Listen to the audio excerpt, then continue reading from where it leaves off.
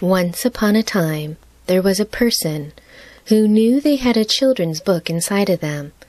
What they didn't know was how to get this book up and out. It lived deep in their heart, so deep they wondered if that's where their book would always live. Does a book like this even belong in the world, they wondered? How do I make the art? How do I write the words? Would children ever read their book?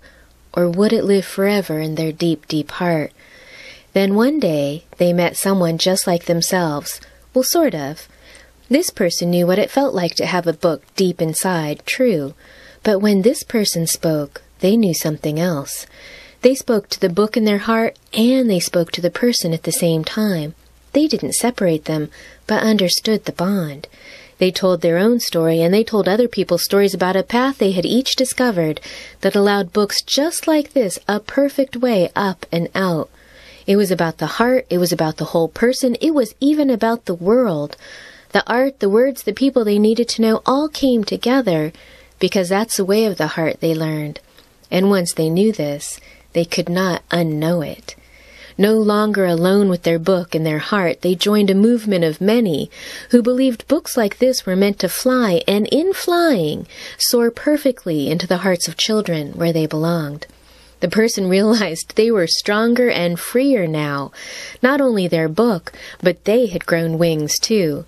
The book in their heart had been teaching them all along. It was that heart-to-heart flight they had always longed for, but didn't know existed until now. And so it was that the people found a new way to create children's books, the kind of books that could change the world exactly because they came from such a deep, deep place, and they let them out to be free in such a deep, deep way. This is what they all wanted, for themselves, for their children. This makes the world a deeper place, inside and outside at the same time. This is the way of the book, they learned. This is the heart of it. Hi, I'm Maya Gonzalez, and I'm super excited about my new class, The Heart of It, Creating Children's Books That Matter.